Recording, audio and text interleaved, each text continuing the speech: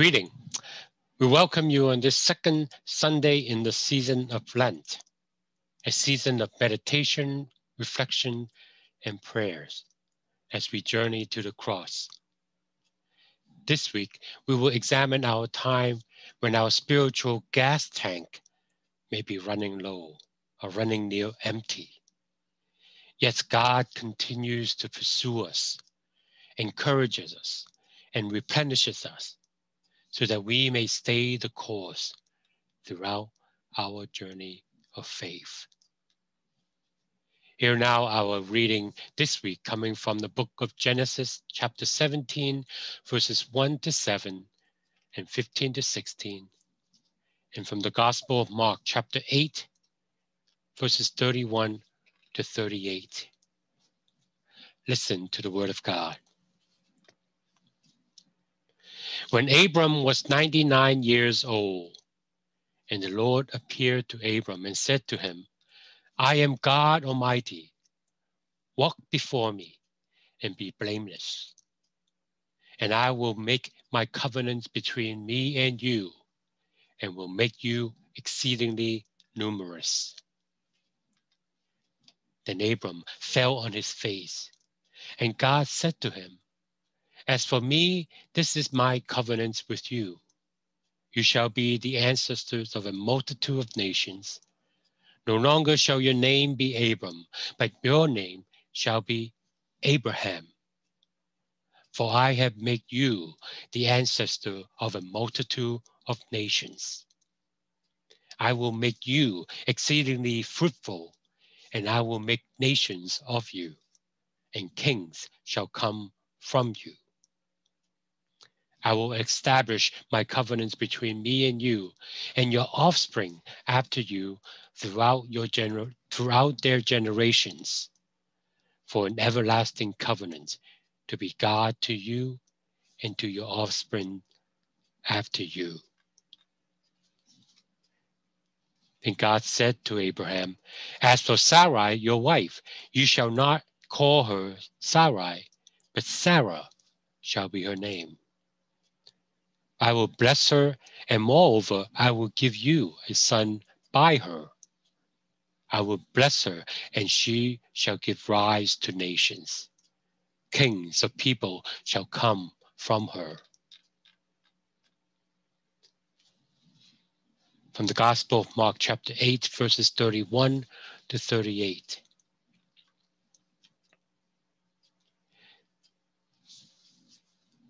When he began to teach them that the Son of Man must undergo great suffering and be rejected by the elders, the chief priests, and the scribes, and be killed after 3 days rise again. He said all of this quite openly. And Peter took Jesus aside and began to rebuke him. But turning and looking at his disciple, Jesus rebuked Peter and said, Get behind me, Satan. For you are setting your mind not on divine things, but on human things. He called the crowds with his disciples and said to them, If you want to become my followers, let them deny themselves and take up their cross and follow me. For those who want to save their life will lose it, and those who lose their life for my sake and for the sake of the gospel will save it. For what would it profit them to gain the whole world and forfeit their life? Indeed, what can they give in return for their life? Those who are ashamed of me and of my words in this adulterous and sinful generation, of them the Son of Man will also be ashamed when he comes in the glory of his Father with the holy angels.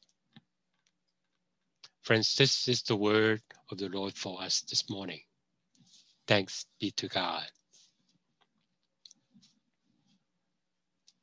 In the Old Testament lessons that we read earlier from the book of Genesis, we came across the patriarch and the matriarch of the Judeo-Christian faith.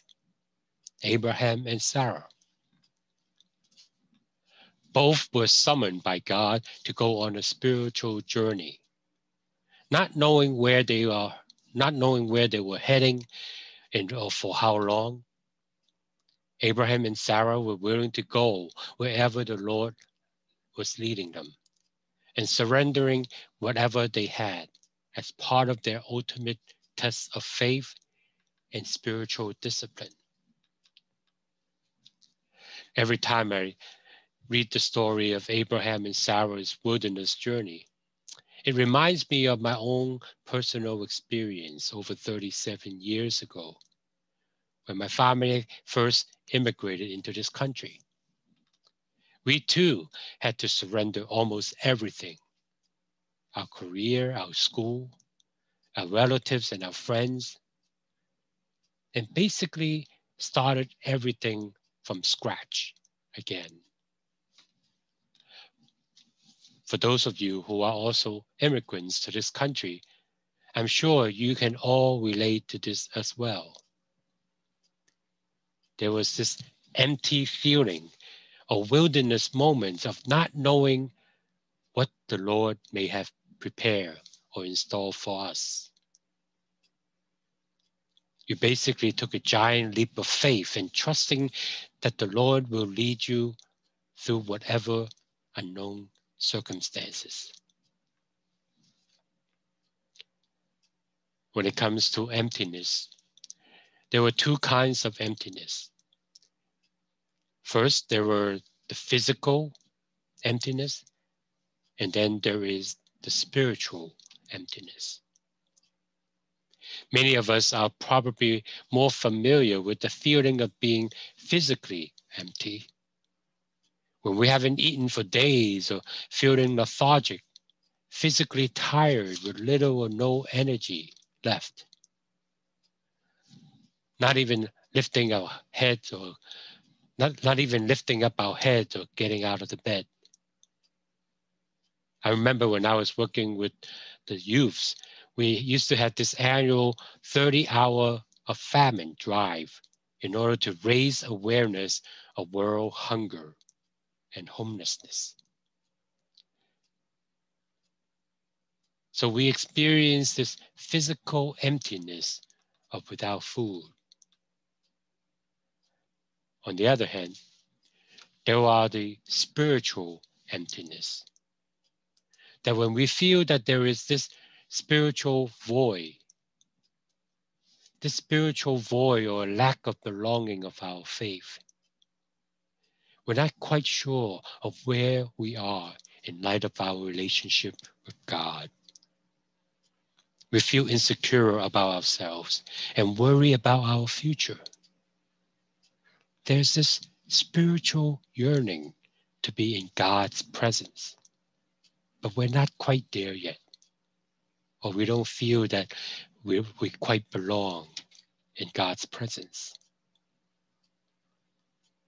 We want to yearn to feel safe and secure.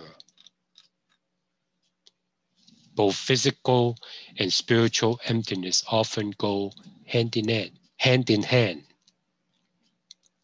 I know a friend who works for the Bowery Mission in Lower Manhattan, where they not only feed people physically with a hot meal every day, 24/7,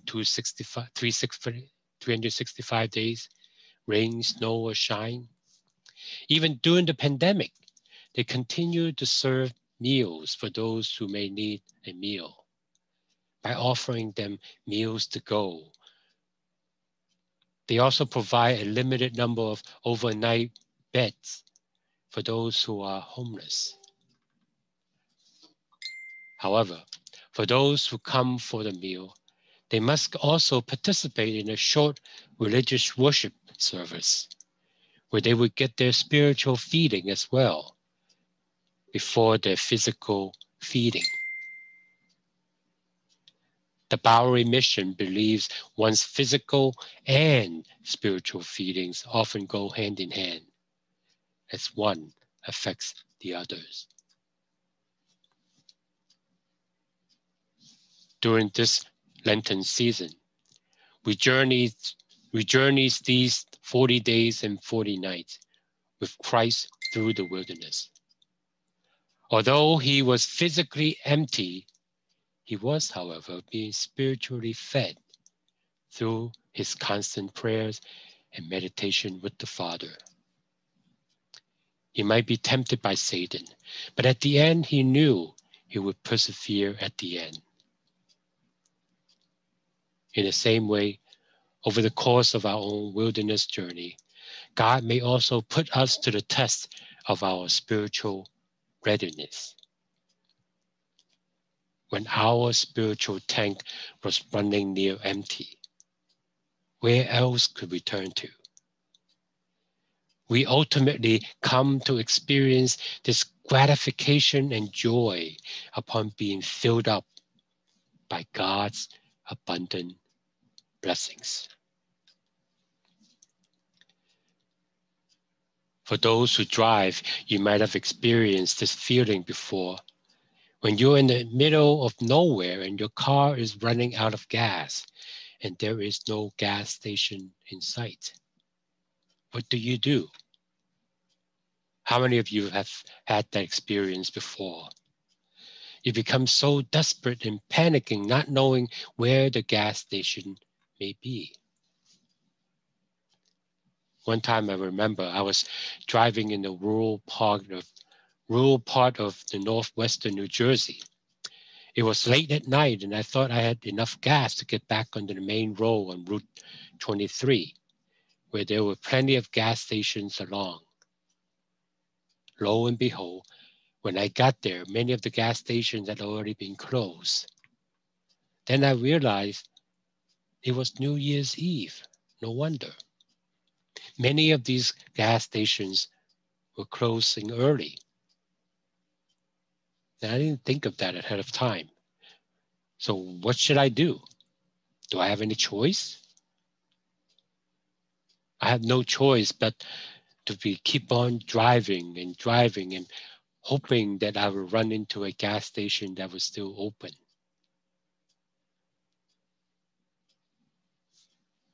But the more I drive, the more gas I would consume. It makes me more nervous and worried by each moment. All this was happening while the fuel signal kept flashing up. Then it disappears. Then it came up again until eventually the light stayed on permanently. That's the final warning that your gas tank was about to go empty. At any given moment, your car may just stall. I was getting desperate. I was getting worried, so I began to pray out loud. To make this long story short, I did eventually make it to the gas station. They were about 1.5 miles away. I filled the gas tank up to the top, even though it was a bit more expensive than I would normally pay. But that's okay. The feeling of being replenished was one of the most gratifying feelings in my life. I don't have to worry about not getting home that night because I know my car will get me back. That's how desperate and gratifying that feeling was. That when we are running on an empty spiritual tank, God will come at the most opportune time into our presence and rescue us and lift us up.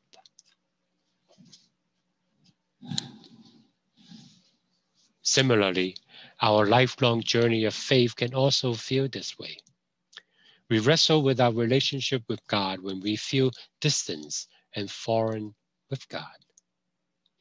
God tests our faith in the least expected moments, just as Jesus was being tested out in the wilderness.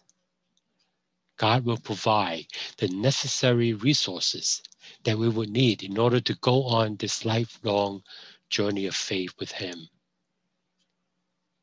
God will lift us up and lead us back towards the path of righteousness, whenever we may fall astray, or when we are lost, or simply run out of gas. The story of Abraham and Sarah reminds us of how we may also be challenged by God each day to empty ourselves in order to experience the fullness of God's grace. We must fix our eyes and focus our hearts upon the promises of God, as God may challenge us to take life risks and venture out into uncharted territories, or try something new that we've never tried before. But Abraham and Sarah simply followed God's plan as an act of obedience. But even still, they had their moments of doubts as well. When God told Abraham and Sarah that they would bear a son at their old age, they laughed. Chances are we would have laughed as well. Nevertheless, they came to realize that God's plan was much bigger than their own, and they had no choice but obediently follow where the Spirit leads them. As we read in our New Testament lessons from the Gospel of Mark, Jesus also invited us to embark on a similar faith journey that Abraham and Sarah took, as we engage in our spiritual discipline of denying ourselves, taking up our cross and follow him. We must lay aside our personal worldly desires and fix our eyes and our hearts upon the heavenly prize. This is a matter of our hearts, our allegiance and devotions. Do we just say who we claim who we are, or do we let God hold us accountable for our actions and our thoughts? Bear in mind that this is never about us, but it is all about God and what God has already planned and accomplished thus far for God's people. For God is not done, and God is not done with us just yet. For those who want to save their lives will lose it, and those who lose their life for Christ's sake and for the sake of the gospel will save it. When it comes to taking up our cross, 20th century contemporary theologian Dietrich Bonhoeffer once wrote, quote, how is a disciple to know which is his or her cross? We receive it upon entering the discipleship of the suffering Lord and come to recognize it in the community of Jesus. Friends, through Christ's suffering and the emptying of himself upon the cross on our behalf, we come to recognize our own cross to bear for the sake of others. This is part of our calling. This is part of our own discipleship towards our journey to the cross and our faith. Abraham and Sarah emptied themselves to go out into the wilderness by faith. They were met by God and received God's ultimate blessings and promises. God humbled Abraham and Sarah and reminded us that we shall come with nothing and would go with nothing as well. From dust we came, and to dust we shall return. What about us? Are we willing to empty ourselves also, so that we may taste God's promises of hope for our future? Are we willing to deny ourselves by putting Christ first above all? Take on our own cross in following Jesus wholeheartedly and engage ourselves in God's ongoing mission in this world. During this season of Lent, may God continue to challenge us to see things in this world through a different perspective. As much as the world may seem to be flipped upside down or inside out, even when we may have our own differences in opinions and ideologies